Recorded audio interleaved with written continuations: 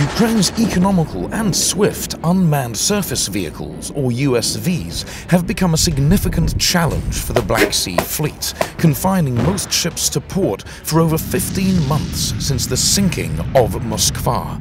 In October 2022, sea drones attacked the fleet's flagship, Admiral Makarov, in Sevastopol's port.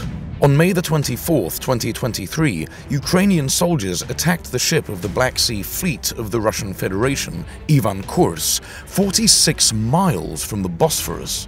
Even though there is conflicting information regarding the outcome of this attack, it is remarkable that the enemy ship was attacked more than 248 miles from the Ukrainian coastline. Subsequent sea drone strikes on Russian assets in Crimea and the Black Sea have drawn widespread attention, as demonstrated in dramatic online videos.